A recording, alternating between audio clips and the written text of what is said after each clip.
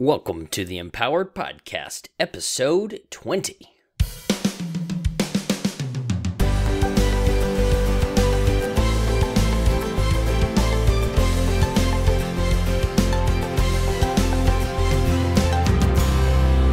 Thank you for tuning in to another episode of the Empowered Podcast. I'm your host, Ellery Wells, and this is the podcast designed to help you develop, grow, and overcome the challenges in your life.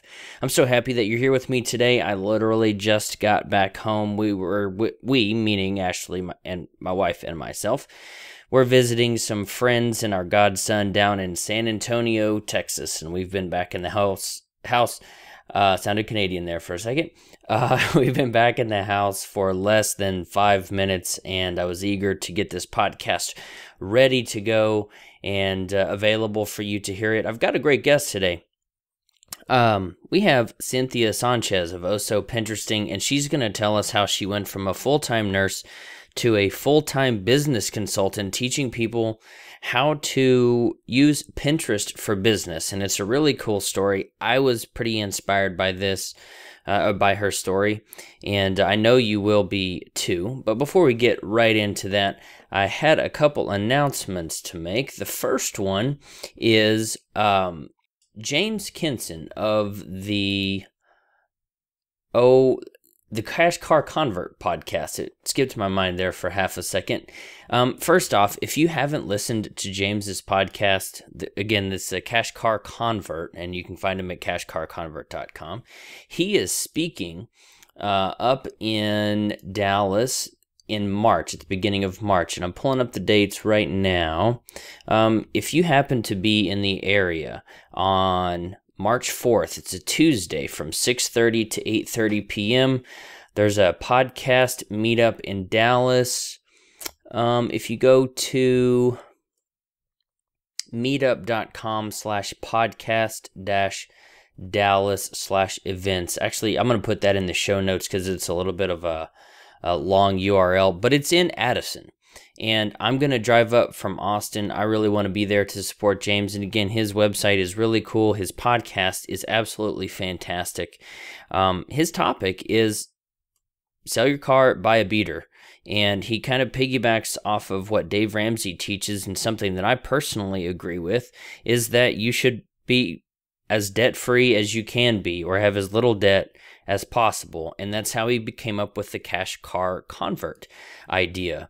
And I highly encourage you to check out his podcast. And again, if you're in the Addison, Texas area, just north of Dallas, March 4th, 6:30 to 8:30 p.m., I encourage you to go and hear him talk. He's going to be talking about how to get great interviews for your podcast. So I'm going to go and learn from him. I'm also pulling up a review that I got on iTunes. I'm excited to be able to share that one with you as well. Number 17, and it comes to us from Southern Belle Christie. Honestly, I don't think I know Southern Belle Christie, but Christie, thank you for taking the time to listen and leave a review. She says, very thought-provoking and passionate. I originally started reading Ellery's blog, then recently listened to his podcast. He cares so much and works very hard to put out great material. I do work pretty hard, Christy, and thank you for taking notice, and I especially appreciate you taking the time to go over to iTunes and leaving me a 5-star review and a few words of encouragement. Again, I really appreciate that. If you'd like to do that too, you can go to empoweredpodcast.com/iTunes. It'll take you right there, and you can leave me some feedback on the show. And my final announcement before we head into the interview with Cynthia Sanchez is I'm going to talk a little bit quieter right now so Ashley doesn't hear me through the door, but she's got a birthday coming up. If you would like to tell Ashley hello or tell her what a saint she is, like my friends always do, tell her how much of a saint she is for marrying someone like me, head over to empoweredpodcast.com/voicemail. And if you want to leave her a voice note, I'll let her listen to all of those. Her birthday's on the 20th. So anyway, without further delay, we'll get right into the interview with Cynthia Sanchez. Stick around at the end and I'll give you a taste of what's coming up on our next episode. Thank you for tuning into the Empowered Podcast today. I'm here with my friend Cynthia Sanchez of Oh So Pinteresting. How are you doing today, Cynthia? I'm doing great. Thanks so much for inviting me on. I'm really excited about this.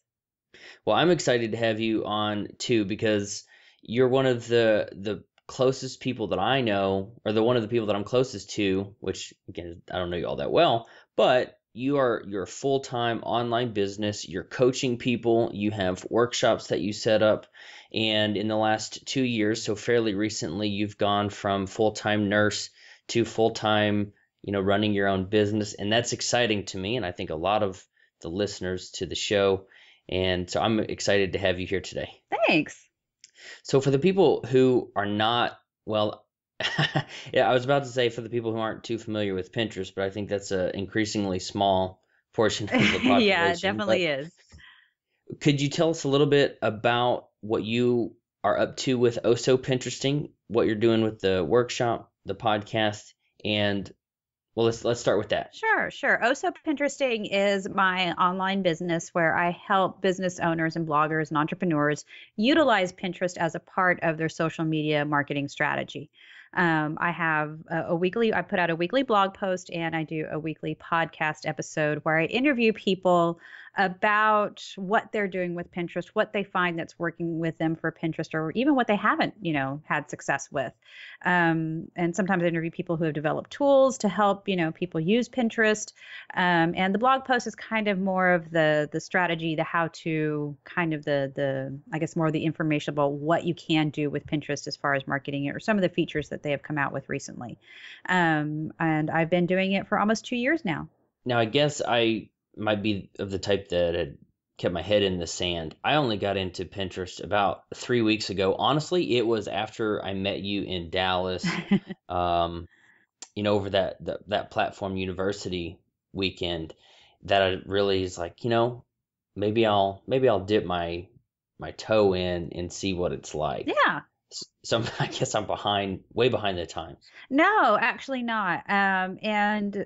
Pinterest, even though it's growing at a phenomenal rate, is one of the fastest growing websites in history. It reached 10 million users, I think, faster than almost any independent site online. There's still a lot of room, and there's still, you're even joining 3 weeks ago, you're still a pretty early adopter.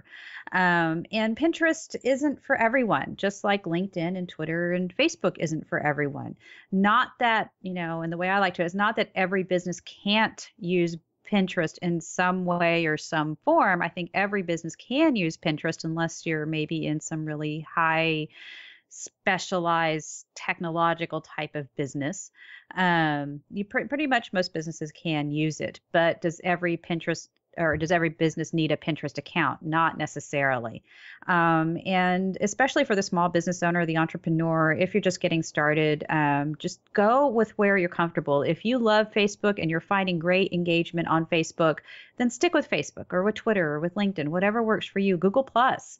And if Pinterest just doesn't click with you, well, then don't be there, because as a business owner, as an entrepreneur, you should be where you enjoy and what makes you feel good about your business.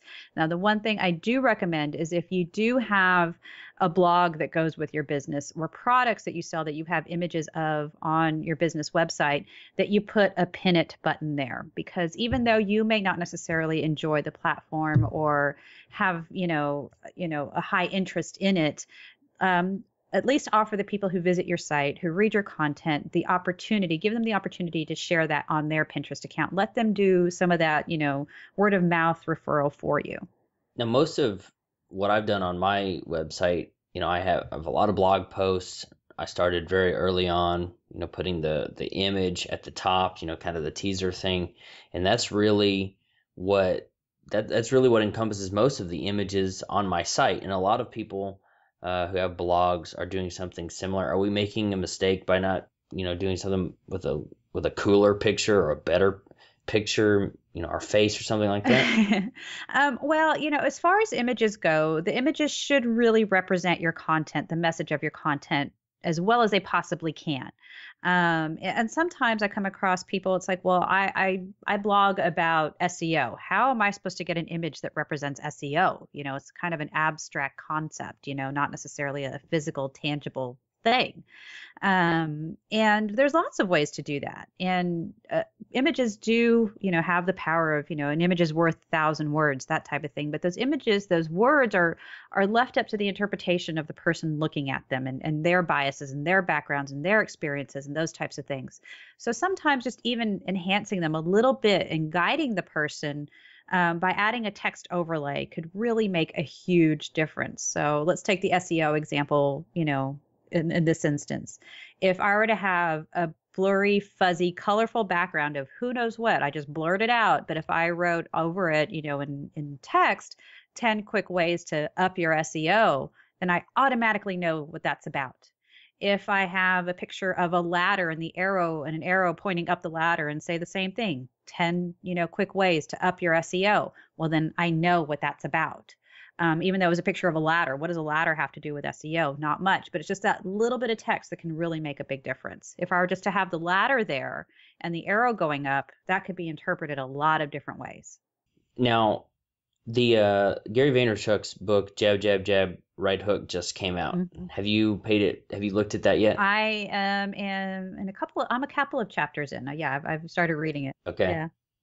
Because I haven't gotten to the specific social media examples, but one of the ones that he mentioned when he was interviewed by Pat Flynn on Pat's podcast was similar to what you were just saying, using graphical images and links and that kind of thing. And I'm starting to do that on my Pinterest page and Facebook and LinkedIn, and I'm really feeling, or at least trying to do my very best. But I think a lot of people could benefit from some of the things that you're talking about, what Gary's talking about in his book, of just, being picture based. So it's a visual medium instead of text. And so I like the way it's going. Yeah. And, it's kind of, funny that you mentioned that. And I'm kind of getting a presentation together that I have to give next week and kind of thinking about that. It's more about the visual web and the evolution of the visual web and how Pinterest has played a role in that. And if you think about it, when, we first if we kind of take things back and look at the, in historical terms and look at things big picture wise, when we first started, kind of having print publications, it's all it was just text. When the first books were written, it was just text because it was too hard to get the artwork in there. But then things started to evolve. Same things with the first newspapers, mainly just text. But then, I know you're probably way too young to remember this. But when USA Today came out and launched as a newspaper, the thing that I remember I was really young. I was like a toddler. Okay, I'm not that old. But when USA Today launched, the thing that stood out about it that I kind of remember is that they had this huge, gorgeous color picture on the front, where newspapers would have images, and pictures in there, but they would be kind of just these little small things, little blurbs here and there, unless, there was some huge major catastrophic event, then you would see, the huge picture up front. But most of the space was dedicated to the text, to the news. But more and more, it kind of evolved that pictures played an important role. Same thing that we're having, with our phones, where before we were just happy to be able to send text messages. Now we want to play video and we want to watch things and we want to see things on these screens. And the screens got smaller and then they got bigger. And now the screens on our phones are getting even bigger. Same thing with our TVs. The screens continue to get bigger. People want to see things. They don't just necessarily want to read things. You can get so much more information and really connect with the information on a much deeper level than you can if you just read about it. Now, I want to back up a little bit to maybe it was in 2011, 2010 or so when you were still an oncology nurse? Yes. Is that what I read? An oncology nurse. And Pinterest comes out, and you did then like what I'm doing now. You stuck a toe in, and then you realized how cool it was and got really into it. Can you walk me through the process of being a nurse, getting your first customer asking you to help them out with Pinterest for Business, and then going full time? Sure. Just like you mentioned, I dipped my toe into Pinterest actually reluctantly. My mom at that time invited me to Pinterest. There was a while there where you had to get an invitation to join. And she sent me invitation after invitation. Like, I don't have time for that. I was busy. I was working with kids, and it just didn't really fit in. And then one day I looked at it, and then it just took everything over. It was changing the way that I prepared meals, what we ate, projects done around the house, things I bought. I just had a huge impact on my life. And it was about the same time that I came across Pat Flynn's podcast. And it happened, the very first episode I listened to happened to be with him and Cliff Ravenscraft. And so I heard about podcasting, and I heard about online business, and I heard about passive income. It's like, whoa, what do you mean I can have a business and I don't need to open up a storefront and have inventory and all these big scary legal things or all that kind of stuff? Is that really possible? And I listened to actually every single episode that Pat had out at that time. And I think at that time he was up to maybe episode number 30 or 40. And now he's like up to episode number 80. So I listened to every single one and kind of took in all that I could and decided, okay, let's give this a try, but let's figure this out. Let's kind of see what I'm going to do. I'm going to start a blog. Well, what am I going to blog about? My kids are older, and I knew a lot of lifestyle and parenting bloggers who are writing about their kids and experiences raising kids. And my kids are way too old for that. They don't want me talking about them. And honestly, we're kind of a boring family. We really don't do much. So what am I going to write about? And I had just really gotten into Pinterest. It's like, well, I'll write about Pinterest, and I'll talk about what I am doing with Pinterest and how I'm doing it. And I'll learn about WordPress and all this online stuff. And I was kind of mistaken, I guess, when I first thought about it. I thought it was going to be easy because I had read tons of these, parenting blogs and decorating and design blogs and, recipe blogs and realized that, these people weren't IT, professionals. They weren't astrophysicists. They weren't, these huge, they were normal people, and they were able to do this. Like, well, they can do it, I can do it. But there was a huge learning curve at the beginning, and it took a while for me to really get, comfortable with WordPress, and I'm still stumbling my way around through it. But so I got that figured out how to do the pictures and the links and, all this kind of stuff, and was really focusing on the projects and the recipes. And then I started interviewing people, other bloggers, to kind of help spread the word about my blog and to kind of shine a light on what they had done with things that they had been inspired to do by Pinterest. And that's where my tagline came from. It's don't just pin it, do it.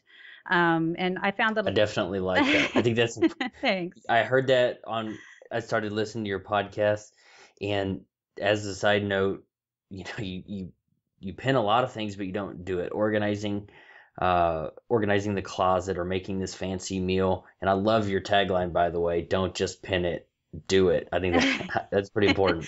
Thanks. Yeah. We have all of this information, at our fingertips, in our pockets now. And, lives can be enriched by it. And you can experience so many new things. I mean, it may just be as simple as trying a new recipe, but that's a new experience. You may not go on a around the world vacation or anything like that, but you could, who knows, just do something, step out of your comfort zone. That's kind of what the intent of the blog was.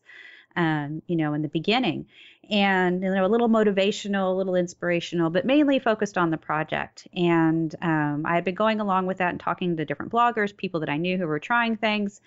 And one of the posts that I wrote was about me using Pinterest to get a new haircut. So I took my, Pinterest I opened up my Pinterest app on my phone while I was getting my haircut, showed the stylist, kind of the styles that I was looking for. And I had people take pictures of us while, I was getting my haircut, and I wrote about it. And I know the salon owner, and I said, hey, would you mind if I left some business cards here? Because they help promote other local businesses in the area. And they said, sure. Well, a couple of weeks later, a local business contacted me and said, hey, we found your card about Pinterest. We have a new business. Will you help us with our social media? And I'm like, what do you mean? And it's like, the Pinterest is just for fun. And, so I went and talked to them about it and learned more about their business. And they were new into this whole new side of their business. They, had both had, jobs, and they were kind of venturing out into something new. And, it was like, we need help. Can you help us? And it's like, you want to hire me? You want to pay me? Now realize that I am a nurse and I do this and this is what I do. It's like, yeah, but we like you and we like what you're doing. And, I know, so we both took a leap of faith, and they hired me, and I just, I found a, social media course to take, and I read everything I could online about social media and using it for marketing, and kind of looked differently at Pinterest, at what had been working for me and what had been working for other businesses, and, that type of thing. And they were my first client. What kind of, or are you allowed to tell us what kind of business that was? Yeah, they're in the sports apparel industry. Sports. And how did you find out or figure out or determine how much to charge them? You've got Yeah, that was a huge challenge. And as being a nurse, all those, you just kind of punch the clock and there's your paycheck, and you know what the average rate for a nurse that does this is, and that's it. It wasn't never really this pricing strategy. So that was definitely something I've had to learn. I talked to other people that were already doing this, and what their rates were and what they did and how much they did for that. I took a look at how much time it was going to take me, and what they expected, and then also kept in mind my my experience level, and that type of thing, and then came up with a pricing structure that we both agreed on, and we're good. And one of the courses I had taken really helped a lot, and some advice that I gotten from other people as far as where to find contracts and that type of thing. And we already did, my husband and I had a corporation set up already, so we had kind of the S corp set up. We had our tax ID number. We already had that big business stuff taken care of with something that he had done previously. So that part was already in place. And then we just added my business as a part of that. But it was still the other kind of fine details. And, even then, even to today, those things are still kind of working themselves out as I add new products and services to my business. So that's kind of how it all got launched. And then I added another client and looked more at just doing overall social media community management as a business. But that's not really where my heart lies. I do it for a few companies and for a few clients. But I enjoy it, and I like being able to give them a lot of attention. But to just kind of just build on scale with that, and maybe hire, somebody else and build a team of social media community managers isn't really the direction that I wanted to go. I really enjoy engaging with people and talking. And I started public speaking, and, I really enjoy that, and the podcast, and really interacting one-on-one. And I really like staying really specific and focused on Pinterest. I think that really has helped me to kind of stand out in a way. I would definitely agree. On that first customer, did you, now if I'm getting a little too nosy, let me know, because these are things that I want to know the answer to, because I'm a couple years behind you, and I know I've talked to at least a dozen people who are wanting to head your direction. Did you charge hourly or per project with that first one? For them, I had a monthly base fee, and then above and beyond that, then there was additional charges for things that went beyond that. If they wanted more, they needed more. Okay. So this first customer, they saw the business card in the hair salon and contacted you. How did you get the second customer? The second one came from a referral. Oh, okay. Okay. That's good. I guess as long as we get the first one, leverage that to get the second one. Because I was actually on the phone with a friend of mine. Let's see, today's Friday. It was 2 or 3 days ago, and we were both discussing with each other how to get the first one, and then how to get that, moving into the second one, and things like that. So now, yeah. And before we kind of move on, I kind of want to say something about that a little bit. Now, remember when I was starting my blog, it really wasn't intended to be a business based on Pinterest. When I first started it, this was supposed to be like the learning platform for me, and to figure out how to do all this blogging and online stuff. And then I was going to go and develop the quote unquote real business. So when they approached me, I wasn't prepared in a lot of ways. And I really wish I was, and had more of a plan and had more of a structure and that type of thing. So if you really already have that idea in mind, then there's a lot of different ways that you could go about getting that first client. This just kind of happened to happen. When I put that business card out there, I wasn't sure. I just really wanted more readers. I wanted, to build up my readership on my blog. Any suggestions that you would have that has worked, maybe not for the first one or two customers, but maybe number 10, 11, 15, 17, something like that? Yeah, the best thing that has really helped with my business lately, and if I'd had more of that structure in place, I really would have started this sooner. Is really getting out there and being consistent in your content is I think is huge, because as my blog is out there more, and it kind of tends to grow and builds a bigger place online. As my social networks start to grow, that's kind of giving me more exposure to different people, and the podcast has made a huge difference. And getting on other people's podcasts has made a huge difference. There's times where, I heard you on this podcast, and that's how people know about me. They wouldn't have found out about me if I hadn't been on other people's podcasts. Being on Social Media Examiner podcast, being interviewed by Michael Stelzner has been huge, huge. And the reason he interviewed me was because I had a podcast, and somebody recommended me to him. So it's, really getting out there, being engaged, being involved, going to events. It's hard to build a business if all you're going to do is kind of stay within your four walls and not really get out there. And I know you're getting out there, so I'm sure you're not going to have any problem at all. I'm trying. Awesome. So you've been doing this as a full-time Pinterest business consulting for what, a year or so now? Yeah, just a little over a year. Mm-hmm.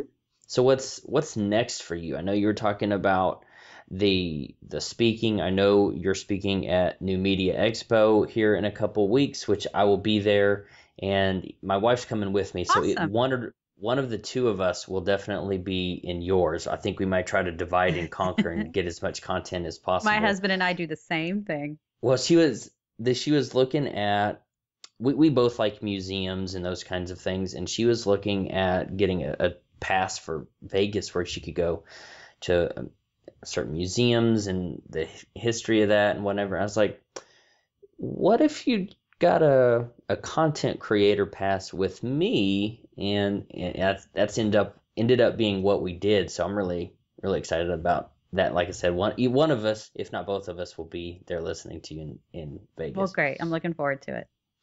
And I also noticed that you spoke at FinCon, and you've got a couple other things. What else have you got going? Yeah, what else have you got going? Sure. Actually next week I'll be speaking at Dallas Digital Summit, which I'm really excited about that. Steve Wozniak is going to be there, and getting to meet one of the co-creators of Apple is going to be exciting. And I'm really honored to be speaking at the same event that he is. I'm actually going to be doing a workshop the day before the main conference, and that's super exciting. And it's in my local area. Yay. So that's fun. And then I'm kind of getting things arranged right now that I'll be speaking in Winnipeg, Canada, here in January. Now, I'm not sure about going to Winnipeg in January. I'm going to have to get a big coat for that one, but that's going to be exciting. No kidding. Yeah. And then in March, I will be in San Diego for the Social Media Marketing World, Social Media Examiners live conference that they're doing now.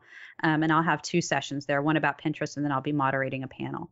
Did you reach out to them and submit something? Hey, this is what I would talk about, or did they find you through the podcast and the blog and say, we want you to come talk to us? The second way.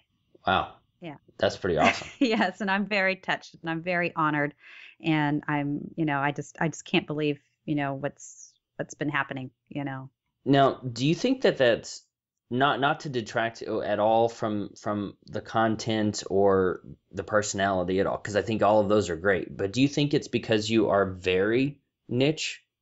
I think that has a role to play in it. There are other people who write about Pinterest, who teach Pinterest, but as far as I know, I'm still the only one that podcasts about Pinterest. And those other people also do other things as well. They also have other projects or businesses that they do as well.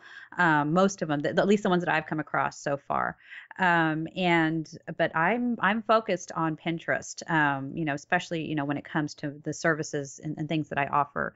There are a couple of clients that I've had from the beginning that I do manage their Facebook and things like that. But really it is niche to Pinterest. And, when it comes to social media, things just change so quickly. Facebook is just a huge beast to try to figure out their ad system and, their, edge rank and what you can and can't do and image sizes. I mean, they change the rules constantly, and to keep up with Facebook and, and the nuances of LinkedIn and YouTube and what ranks better and what doesn't really work well, when it comes to videos and all that kind of stuff. I just don't see how it's possible for one person to be an expert in all of social media. And maybe I'm just limited in what I can do, but for me, I enjoyed Pinterest first as a user of Pinterest and fell in love with it that way and saw what an impact it had on my life, and then saw the potential of traffic generation for bloggers and small business owners and, or even, huge corporate brands, how they could use Pinterest. And, overall, I just find it attractive. And that's why I decided just to focus on Pinterest. Yeah, I think you're kind of the go-to person for Pinterest. I talked about meeting you at the beginning of November here in 2013, but I had stumbled upon your website in May or June. I don't even know how, obviously, but I don't know, I might have Googled Pinterest or something like that and found it. But I think that's pretty cool. You are, in my opinion, the go-to person for Pinterest. Well, thank so you. I'm glad you've niched on that, and quite honestly seem to be the expert. Thanks. Now, if you want to, you can do a little plug, but I wanted to talk some about the workshop that you've going. You had limited the size so you get the personal touch with everybody, and it sold out extremely fast. And you're going to open it up again in a couple months. Can you tell us, for the listeners who may want to attend, what the workshop is about, and then for the solopreneurs, the entrepreneurs who want to be where you are, maybe how you started it, how you got the confidence to say, hey, what I have is worth charging for and telling people about. Can you walk us through that process on both sides? Sure. One thing, just be kind of, how I've kind of told you, this business didn't really, it kind of found me in a sense. And I really didn't have everything planned out and structured. And I didn't really start it, even taking on that first client, even then I wasn't sure that, or even had considered that I would become the Pinterest expert. I mean, that just kind of came, or a Pinterest expert, or something like that. It just kind of happened to evolve that way. But as, the content has increased on my site, as, I've gained more clients, as I've done more one-on-one trainings, I do help clients, on a one-on-one basis and walk them step by step from start to beginning on how to build a Pinterest strategy and how to implement it and all that kind of stuff. I kind of had got that under my belt. I worked with some bigger clients and on bigger accounts and that type of thing. And, I needed to add different services. And I considered doing a video course. And I made a really small video course that's actually my freebie that I give away with the email opt-in. And it's just about getting your Pinterest account profile set up. And it's, it walks you step by step from profile picture to what your account description should be and all that kind of stuff. It's just a little mini course, and I gave it away for free. And I thought, okay, well, giving it away for free, it should have tons of downloads. Who doesn't like stuff for free and that kind of thing. And it has built my email list. But when I go back and look at the data on the videos, it hasn't really been watched or engaged with very much. And that was pretty disappointing. When I'm going to put all that time and effort and energy into creating something that I want to help people with, and then it's not really used, then it's like, how much of, was that really a good use of my time? And is that the best way that I can serve them? So I've kind of had a little bit of hesitation about making a video course because of that. It's like, well, what else can I do? And it's actually, I kind of, was inspired by Cliff Ravenscraft and his approach to his podcasting courses. And they are kind of live 6-week sessions, and really intense, in-depth podcasting courses. Like, well, I don't need to go 6 weeks with Pinterest, but how about 3 weeks? And so my sessions are 3 weeks. They're 1.5-hour sessions once a week. And they're live, they're interactive.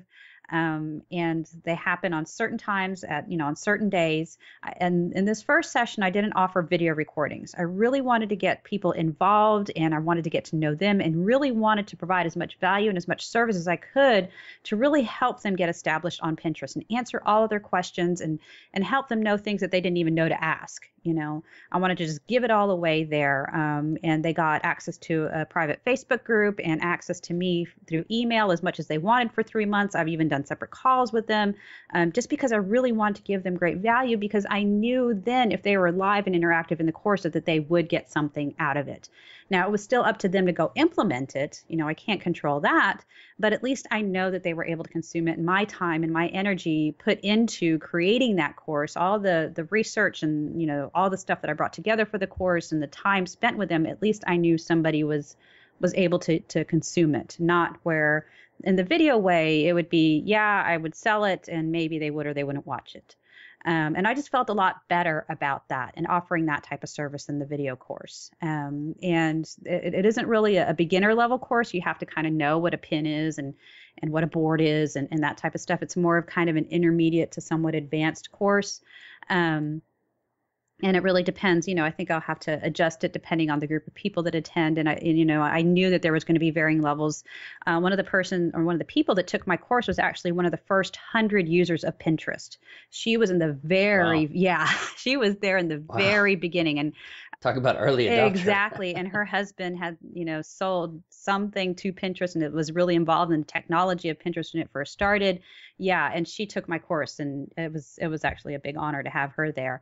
And she was able to get a lot out of it, and I was able to help her. But then I also had people who had just launched their Pinterest account. So I had varying ranges of skill levels in there, but I think they all got, a lot out of it and had the opportunity to ask their questions and get their needs met as related, to Pinterest and their business.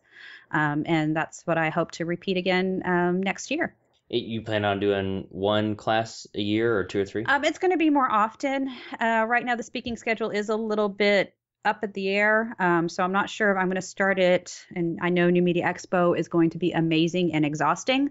So I want to make sure I'm well rested and well prepared for that. So it may start at the middle of January, if not the beginning of February. So being on the Empowered podcast, you might have guessed that we would talk about the word empower and what it means to you and in your business. So what does the word empower mean to you? Well, I think that can come internally or externally. I think sometimes, we kind of doubt the things that we're capable of and let those fears and inhibitions and things keep us from doing a lot. When you kind of asked me this, and I don't think I really answered it about, launching the course. It was a little scary. What if I put this out there and nobody wants it? What if I, do this and, what if it's the same thing, as kind of the videos and I don't get the engagement that I want? Is it really, and I kind of, and it's been something I've had to overcome throughout this whole business process. What if I make my podcast and nobody ever downloads it? We're always afraid of being judged by people.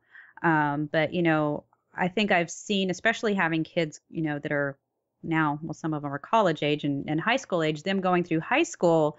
And you kind of take a look back and think about yourself in high school. It's like, all that stuff that I worried about did not matter. Did it really matter that I wore those shoes or those pants or, all those, high school type of judgments that come up that we, stress so much about when we're going through it. And you realize how much it doesn't really matter.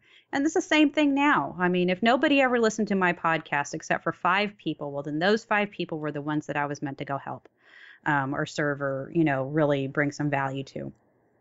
And then that's enough. And if it's not enough for me, well, then maybe I change things or whatever. But at least I got something out there, and it empowered me to do other things. It did empower me to go, speak in public. And then sometimes I think empowerment comes externally.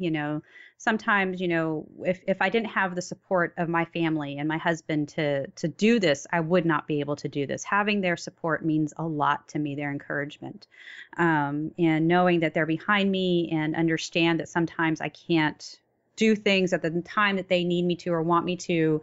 And they may have to wait a little while. Like right now, I'm recording this podcast. I can't be out playing with the kids in the snow, and that's okay. They really don't want me there anyway. But but their understanding of that has empowered me to do this. So I think it comes from lots of different sources. So what you're saying is I'm keeping you from hanging out with the family. No, you're not, because I am not a big fan of playing out in the ice and snow anyway. So it's okay. It's okay. Cynthia, what's the best way to empower other people? The best way to empower other people. I guess it's just really treating them how you would want to be treated, really being a friend and being honest. There's sometimes there's a friend of mine and she's in Boston, and I actually met her online through this Pinterest blog, and, we become great friends. And I sent her something that I had an idea about, and she was honest enough to say, you know what? Yeah, that just doesn't fly. Or, yeah, that's a great idea. Or what about this? And I know that I can trust her to give me, a really honest opinion. And that gives me, and sometimes I agree and sometimes I don't, and sometimes I go ahead and do what I thought was the good idea to begin with. But I know I can count on her to really be honest and open with me, and having that honesty with her, and I can do the same for her. And we know that we don't have to kind of be too sensitive, and kind of not be completely honest and just say, oh yeah, that's nice, because that isn't really helpful. Sometimes it's not what I want to hear, but it's what I need to hear. And that for me is empowering, is just really to be honest and open and really have what's, the best intentions for them. And if I can ask maybe a more personal question here, how has being a female in this space been a challenge for you? Because you had mentioned that you try to make it more gender neutral and not too girly or cutesy, I think is what you said. Mm-hmm. Has being a female in this space been a challenge, or have you found that it's been more maybe in your head? I don't know. I think maybe it is a little bit more in my head. When I first started, and I think that kind of has to do with my experiences in the past. Being a nurse, people get these, when you say the word nurse to most people, you kind of get this vision of what they do. Who they mm-hmm. are and the role they mm-hmm. play. So you kind of have those cultural influences. And then actually your position within the hospital or the clinic, it is the doctor that, is always, kind of has the last word. And then there's just a lot of ways that, I brought all that with me. So the first conference I went to, and starting out the blog, I knew I had a couple of different routes to go. I could go to more the lifestyle parenting type of blogger conference, and the more female-centric conference like Blog Her, or, those big conferences for that type of blogger and business owner. Or then I also, being exposed to Pat and Cliff so early on, I could go to Blog World that's what it was called at that time. And it's like, well, they're the ones that got me started. It's their influence and their experiences that kind of have guided me throughout this. Why would, I think I want to go that route. And I want to go see what they're all about. But it was really intimidating because I knew it was going to be, looking at, at that time, Blog World's, at the conference, site, it was primarily men speaking, or women that had all these years of experience in, the field that they had been in and, and were speaking about. It's like, am I going to really belong there? It's like, they're going to look at me and it's like, stupid woman, what are you doing here? You don't belong here. Go back to, talking about your girly stuff. And that was so not the right or way to think about it. When I got there, I met so many open and nice and supportive and helpful people. And that was at Blog World in New York in June of 2012, and had such a great experience that when they, kind of talked about tickets being on sale for the next one just 6 months later in Las Vegas, January 2013, my husband went with me. He went there for support. We kind of try to do as much of this as we can together. And it was actually our 20th wedding anniversary, and we celebrated it at Blog World. How romantic is that? Awesome. Awesome. But he went with me, and, we kind of split up, and he went to sessions and I went to sessions, so we can kind of talk about it and get the most that we could out of it. But when they announced the next one's like, we're going. And, so we just decided then and there, because it was such a great and positive experience. And, and now I have the honor and the privilege to be able to speak there again, just a year later after that one. So when you decided to transition from nurse to Pinterester, or whatever the verb of that is, what types of resistance did you face? Um, the biggest one was, my own self-doubt. Should I do this? Is this the right decision? I'm leaving this career where I know it's stable. I know that, if I wanted to advance, I could go back to school. I can go into management. I have all these options, that I could do, in nursing. And, I went to nursing school after I had my kids. And, that was a lot of time. That was a lot of money invested into that. Is it fair to them? Is it fair to me to give it all up? Am I making the right choice? But also on the flip side of that, I knew as a nurse that I could keep my license and that I could go back to work in that field if I wanted to. So that is a little bit of insurance there, as opposed to being in, another type of job where if you leave it for 6 months, forget it, you can't get back in. Do you still have it? I'm sorry? Do you still have your nursing license? Yes. And I will always have my nursing license. That is something I will never, ever, ever give up. Okay. And, so I had that. And there were times even after I left my job, people at my job, are you sure? Are you sure? Is this what you really want to do? Most businesses fail, it's not a sure thing. And it's a lot of encouragement. Yeah. And I know they were just kind of looking out for me, and, people are afraid of change, and sometimes doing these risky things, it's scary. And then, family members, some said, oh, well, that's the silliest thing you could do. You had a stable career. Why would you give that up? And, this isn't a sure thing. And, some negativity from them as well. And I've kind of always been a little bit of, different from most of my family. And, there's times that I've done things or have enjoyed things or tried things or been to places that they didn't necessarily relate to. And this is just another one of those things. It was, what really had to happen was that, my husband and my kids and, my family, really understood and supported me. And that was what was most important. Now, this may be a different answer for you because your first customer or first client kind of approached you. But what challenges did you have to overcome when you first started out? Yeah, I mean, and that's still a challenge. Selling is I'm not a natural born salesperson. That is not me. I don't like being pushy. I like, or having to convince someone that they should purchase something from me or hire me or something like that. I did have a sales job for a really short time before I became a nurse, and I didn't enjoy it. That's just not, I want to, if I knew that there was something else that could be done, and get it, being the mom of 4 kids, you have to do things on a budget, and you have to look for the best deal. And, if I can give you a better deal, then great, you should buy from me. If I could really give you good value for whatever it is that, that I have to sell, then you should buy from me. But if you could do somewhere else and I still try to sell you, I don't feel good about that.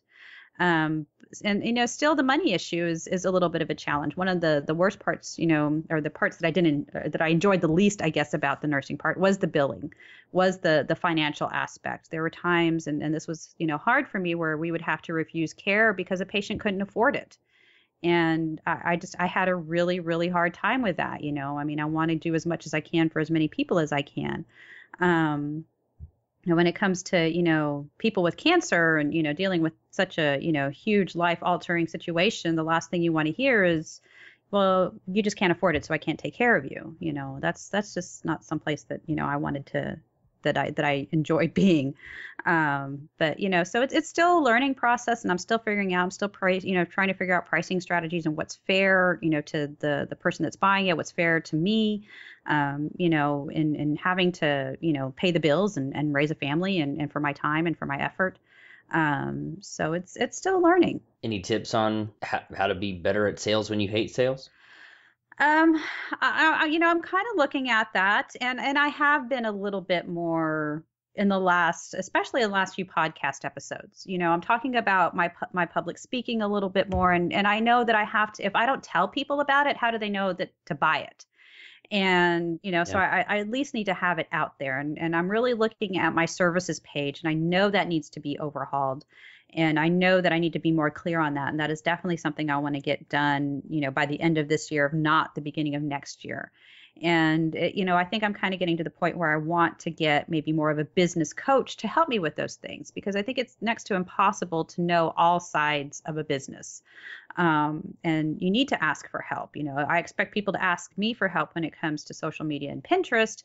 I need to ask for help when it comes to pricing structures and sales copy and, and different strategies, on the business side of things. I know Pinterest, but I may not, I don't know all the ins and outs, the best ways or the, better ways to do things as far as the business goes. Yeah, and after having been in sales myself about 12 years, and I manage about a 15 to $18 million business for a pretty big IT company, and having sales experience for that long and that much business, it's still, when it comes to my own products, a challenge to figure out what to ask people to pay for. I've sold some of my toolkits at when I first launched it like $7. I sold at a $29 price point, and it's different when it's your own product. If it's a computer or a haircut or a widget, you can say, well, the one on the shelf over here is $10. Mine should be 9 or 10 or 11, in comparison. So I'm with you on that one. Yeah, yeah, and it's hard to know. And there really isn't, I don't think, that hard and fast rule that this is the right way or that's the wrong way. I mean, because, no matter what industry or service you're in, I mean, you bring up haircuts, and you have your $7 haircuts and then you have your $100 haircuts. Really, what's the difference? You could have a talented person cut your hair for $7. You could have a not so talented person cut your hair for $100. And where did they come up with these prices, and how does it all work out, and what comes with that, and and all that kind of stuff. So it's still a challenge, but I think it is also having confidence in yourself and the value, and what this can bring to people. And just kind of getting over that, and really valuing what you have to offer, and what it does, and what it can do. And just kind of sticking with it. And then if it's not selling, I guess the things that I'm reading, the books that I've been reading lately is, well, maybe go back and look at it. Do you need to increase its value in some sort, or do you just need to come down on the price? Since you've gone full time as with OSO Pinterest, has there been anything that you used to do that you've had to stop doing? So much. Yeah, and for the longest time, when I first started blogging, it took everything. It took me forever to write a blog post. I mean, 8-10 hours to write, a 600-word blog post. Because I'm not a writer, and I hadn't really written since, college. And the college writing, the term paper research writing isn't really what you want to read on a blog. And if you go back, my first blog posts are up there, and they are awful. They are awful. And they're boring. And the pictures are awful. And I knew that they were awful. I knew I had to get better. So I did, there was a long time that I didn't watch TV. I didn't, I made cookies last night, and I have not made cookies in probably a year. And I used to bake all the time. Starve the doubts, not the children. Exactly. Yeah, yeah.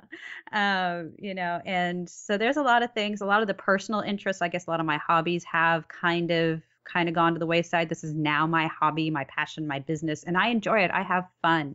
I got into, I really love paper crafting. And kind of one of my little geeky, nerdy hobbies there. And I don't do it anymore. The last paper craft thing that I did was months and months ago. And, handmade cards and, all these kind of intricate cutting things and things like that. And I haven't done it.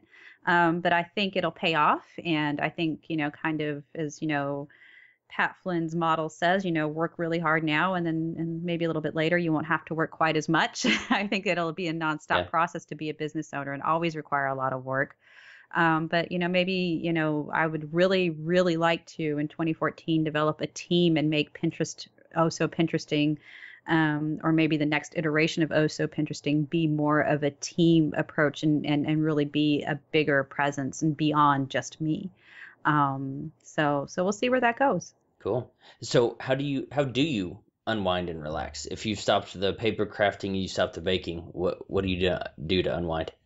To unwind, really, it's been time with my family. It's hang out with my husband and just enjoy the quiet time. Or, there's times where I just I'm looking at my computer screen and I know I have something to write, and I know I have a blog post due. And who's it due by? I'm my boss. I say it's due by 8 o'clock Friday morning. And you know what? Sometimes I just have to look at the boss and say, I'm not going to do it. I'm going to go do this instead. And I'm going to go out to dinner with my family, or, I'm going to feed the children, or, I'm going to go watch. That's good. That's good. I'm going to go watch a movie with my husband, or we're going to go out for a drink, and I'm not going to look at this all weekend. I'm going to just be with, and be who I want to be and do what I want to do. And, sometimes that ends up just, doing laundry, or things like that. But it's, I have to sometimes say, okay, enough's enough. You need to step away and do this, or just, kind of relax and take some of the pressure off myself. I put a lot of pressure on myself over the last year. And today, today's blog posted and go out at 8 a.m. It went out by 11:30. And does it make that big of a difference? I don't think so. But it took a lot of the pressure off of me, took a lot of the stress away. But I still got my blog post out today. What was the last movie you saw? The last movie I saw? Oh, goodness. I saw quite a few over the summer with my kids. But what was the last one? Well, the last time I went to the movie theater was just actually over, I guess, the week of Thanksgiving. But we went to go see the Doctor Who 50th anniversary special. So it's not technically a movie, but we went to the theater to watch that in 3D. Awesome. Are you a Doctor Who fan? Or did you get drugged to that one? Oh, no, I like the Doctor. Yeah, no, it was actually me that sought it out and bought the tickets. So Nice. I never got into that show. There's a lot of, I'm a big sci-fi fan, Firefly, Farscape, some of those things, but I never quite got into Doctor Who for some reason. Yeah, we're a big sci-fi family, and that's the way our family bonds. That's the one thing that all 6 of us have in common. We all enjoy sci-fi. Do you have a favorite sci-fi show, or would that be Doctor Who? Actually, it would go a little bit deeper than that, and I would say I like Torchwood better. That's the one on Stars, right? No, Torchwood. Well, yeah, they did have a series. Yeah, they're on Stars, and it was like kind of one season of Torchwood, but there was like 4 seasons, I think, before that. And it's kind of a spin-off of Doctor Who. Yeah, it looked interesting. Theirs was the Miracle Day. It was like nobody died for 24 hours or something. That looked really cool, but yeah, exactly, Miracle Day. And yeah, I enjoy watching Captain Jack. And actually, right now, I am looking at Captain Jack. I have an action figure of Captain Jack on my desk, and he watches over as I work to make sure I get things done the right way. Nice. And yeah, my kids got that for me for Christmas a couple of years back. Wow, instead of New Media Expo, you might be on the next panel at Comic-Con or something. That would be amazing. That would be amazing. Yeah, I'm a huge. Did you ever watch Firefly? I tried to. I watched the first couple of, we wanted to start it from the beginning. So I watched the first couple of episodes and I just never got it. And I know sometimes, when you go with this really long running series, you have to kind of get past the first, season or so, or at least the first couple of episodes. And I haven't had much time to dedicate to it. Yeah, Firefly, that would be awesome. So if anyone has a connection to Nathan Fillion and you're listening to this, send me an email. I would love to have him or anyone from that show on the podcast. I'm a huge sci-fi fan, and that was definitely. I know somebody who's met him and has taken a picture with him. Interesting. You'll have to make that connection, because I watch his show Castle. Yeah. And I shouldn't say this, but I have sort of a man crush on Nathan Fillion. So I think anyway. So it's completely understandable. Completely understandable. Good. Maybe I'm not the only one. If you have a man crush on Nathan Fillion too, maybe tag Empowered Ellery and hashtag man crush with Fillion. So I know I'm not the only one. Cynthia, what is one tip or piece of advice that you can give people like me who are just starting out? Really, just stick with it. Just keep on going. Don't let those little voices in your head, the same little voices that said that, you weren't cute enough to, ask that person out in high school and, or, to ask her to the dance or whatever. That's the same silly little voices in your head that still seem to perk up. Just try not to listen to them so much. if you're not going to cause permanent damage to your health, your finances, or your relationships with your family, then just keep it up. Awesome. Cynthia, if someone wanted to connect with you online, where would they go and do that? The best place would be at ohsopinteresting.com. Excellent. I'll put a link to that in the show notes. Cynthia, thank you so much for hanging out with me today, and look forward to seeing you again in Las Vegas. Thanks so much, and we'll be seeing you soon.